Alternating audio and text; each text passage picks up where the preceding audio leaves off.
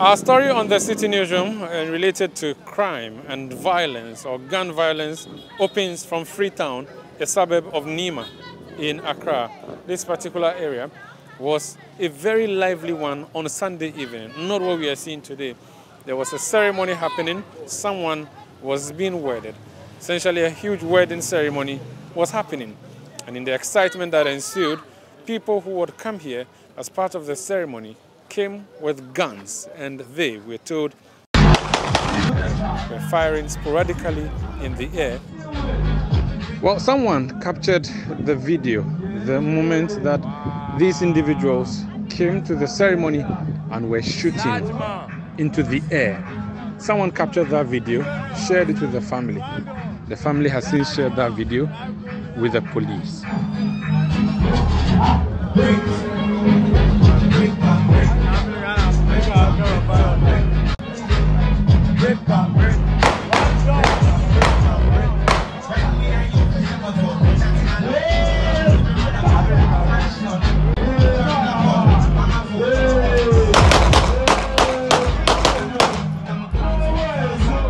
That would have been normal until a bullet caught a passerby and killed her in the process. That lady, Eunice Yeboah, was shot while she was crossing this particular bridge at this very spot on her way to the house, which is just a few blocks from this particular scene. People who have been here say to us that it's a normal thing for ceremonies like that to have people show up with guns and shoot in the air to celebrate. For some reason, we're told one of the guns jammed and in the event killed this lady, 27-year-old Eunice Yeboah, who has since been pronounced dead by doctors and is currently in the morgue at the police hospital in Accra. On the Citi Newsroom, we have come here to interact with family members, hear the story behind the killing of Eunice Yeboah and what justice they are going to be expecting to receive and from whom. I'm going to go to the house now and hear from family members. So this is a somber and sad scene in the residence of now late 27-year-old Eunice Yeboah, who was a victim of what you can describe as sporadic shooting. We were told it was a celebratory one, but what matters is that a young person has been killed as a result. This is her family home, and the family have been thrown into a state of despair, into a state of mourning. Before I speak to the mother, let me invite the brother of Eunice, if you could just join me, Gostin. Gostin, what happened to your sister?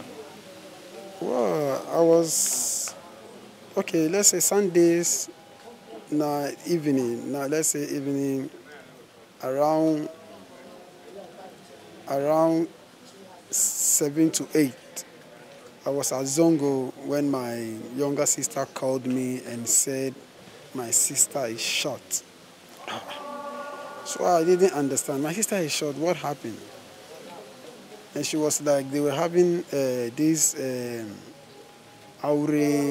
wedding going on around the area. So she got shot by giving this kind of warning shot and all that. So I quickly rushed. I asked her, where are they? And she said they are at polyclinic. So I quickly rushed there. But when I got there, well, I don't see anything serious going on. My sister is just lying down. She's suffering. Nothing is happening. So I told my mom they should take her to Reach or police hospital. And they were like, okay, they're going to take her there. So I left. I have to go to Nima police station to launch a complaint. Where was she shot? Which part of her body was shot? She was shot this part, a left leg. So it damaged her intestine. It's because that's what the doctor told me. So that was the only part she was shot? Was she shot at other places? No, one shot. It's only one shot. Okay. You were there when Eunice was shot. Yeah. What did you see? She was coming from mommy's place, and then I met her along the road. And then there is a gunshot at where the ceremony is being going on. And she said, oh, brother, I'm afraid of the gunshot, so hold my hand and then escort me at the other side for me to be able to go home. That's okay, fine, so let's go. So I hold her hand on our way, a step to the other side of the bridge, and then she started shouting, "My leg, my leg, my leg." So I was thinking it's because of the noise of the gun when she heard before she was shouting. So me going back and then take a look at her leg, she was bleeding. So that means the bullet has touched her. So I carried her from there, and then there is a taxi park there. So I put her in a taxi, and then we drove away to the hospital. So you didn't see who shot her, did you? No. But you saw the people who were shooting? Yeah, I saw one guy, tall, dark, but at that moment I can't stand and then compare, so I carried her, then we moved. Were there many people shooting at that time? Yeah, but they are all in the crowd, so I didn't really recognize their faces or something. Godson, can I continue with you? So, what do you have in your bag, the one you're holding? Yeah, I have the bullet with me, the bullet that they used to kill my sister. Where did you find the bullet? Yeah, from the police station. I took it from the doctor. I want to hold it for evidence. I told the doctor I shouldn't give it to nobody. I want to hold it myself. Because things happen. Yeah. So the doctor, yeah. The doctor removed the bullet and gave Yeah, the doctor gave me the bullet. I asked him, I need the bullet. I have to keep it. And even the parts that got damaged, he removed it and put it inside a container. He wanted me to take it home, but I was like, no, they should keep it there. I'll bring the CID for him to see that part before they throw it away. That's what the doctor told me. I was like, okay, no problem. This is the bullet. What are you going to do with this bullet? I'm going to give it to the best CID that is going to handle this case for me. I need justice. Justice to prevail. We have nobody. Thank you, sir. Let me speak to your mother. This is Citi Newsroom on Citi TV. We are in a home in Nima where a lady was shot. We are told it was inadvertent during a celebration at a wedding ceremony, and she was accidentally shot, we are told, or inadvertently shot. She has passed on, unfortunately. I don't know the kind. Oya kolebia. Odama kuma so da meni bakuso. Sisi ankrofo no mapai meni baku. No meja bakwa mame. Sase. Me no mu nyina ene utina fie a. Ne papa yare ene ede ni ko ekura ase. De ede ni du ekura na ase no. Ena ne papa no ni papa pani ni anti no mu. Sisi ano. Me di papa ba. O papa ni nkran. Me na me de ne bae. They say no mo di units na hye me nsa kuse. Se me fa ne se me ba. Me so no mu. Me so manjano. Me fa ne ti se me ba de ne ka me ba o. Units onye mankasa me yam ba o. But me de na ka me ba no mo. Me bibia me ye bia units din ka ho. Ne pe busafo ne de ne ma me se me fa. Me so manjano units o mi kwan bebre anu mame. O mi kwan bebre anu mame. This year, a dear no ope, dear potato ope. Say your mom. Say, I'm a person, me ya mame, and say, Quaya Mobe Faswa. Ye be hunipano. And I miss it. No, so. When did the farmer cross on so? Nakuma. Betoni Yamu baby or Becono. Nakuma Tony Yamu. Okay, and yeah. Sorry, why? Condolences. So that's the mother of Eunice, a young lady who was killed, and we are told it was an inadvertent shooting that happened here at Nima, around an area called Nasa Bridge, on Sunday during a wedding ceremony. And unfortunately, she has since passed. The narration has been given to us about what they went through trying to get medical help for her. We've reached out to the Nima Divisional Police Command, but we are told we will not get a comment unless we go to the Regional Command.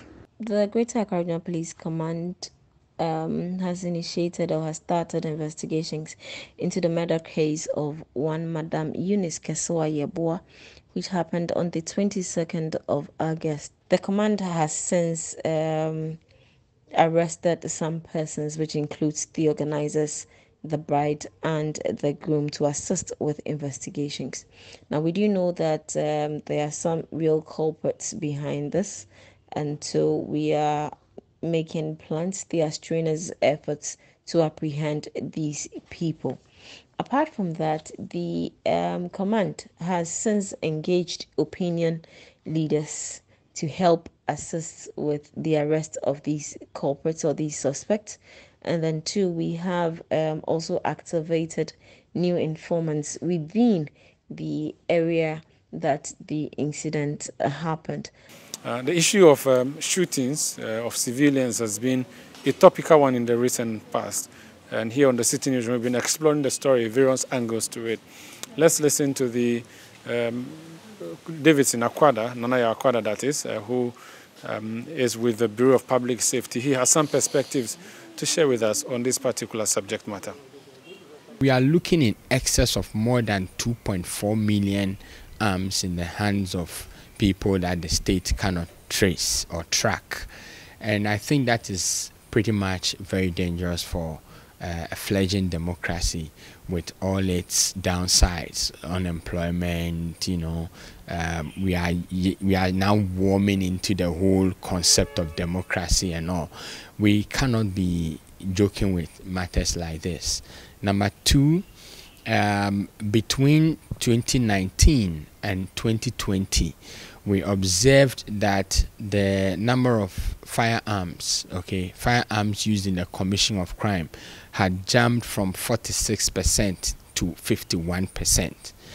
And if we compare just the first half of 2021 to the first half of 2020, we are looking at about 79% increase. So something should tell you that the figures is just going up exponentially, and I think that we need to look at it as a people. One of the key areas that we believe should be looked at, immediately if we want to do something about the increasing rate of proliferation in the country, is to look at our borders. Unfortunately, we will need massive investment around our borders in order to stop the inflow. Now recently I've seen that they've started doing some work with border communities, educating them and all, but education alone doesn't do the trick. We need some level of enforcement in order to seal off our borders from illegal weapons coming in. That is a major source of flow into the country. Let's go now to the police headquarters in Accra and speak to the Director of Public Affairs at the police headquarters to help us understand how much the police know about the ownership of guns and how they are managing same. We have a big arms and ammunition directorate at the CID headquarters that supervises all the arms and ammunition offices throughout the country. And they have every record, every bit of record regarding registered weapons in the country. But those that you earlier once spoke about proliferation of light arms, let us not forget that the wars suffered in the sub-region allow light weapons to fly here and there within the sub-region. But we have small weapons commission, the police, the customs, excise and preventive service, immigration service along the borders. They all join in the fight against this proliferation of weapons, and they've carried out several exercises, some jointly, some solo ops, that they've grabbed men and women into those dealings. And most of them have faced, the law courts. But I can assure you that when you see our police out there on patrols, at the snap checkpoints and so forth, we all move into action, making sure that we eliminate sort of these illicit weapons. So what accounts for the increase in robbery issues, spousal attacks, and these are all guns being used? Guns definitely don't have been registered. Don't forget that the guns also, we have locally manufactured guns, mostly used by armed robbers. Okay, so that one you don't have to register the police to procure? No, that one, those weapons are not registered. Those pistols designed locally and other dangerous designed equipment, are not registered. And the police, the laws frowns upon that, and we arrest anybody seen manufacturing or even in possession of it. Yeah. And I can say that we have a lot. When you come to the CID, we have a lot being kept, some being done with, some being destroyed on the orders of the court, among others.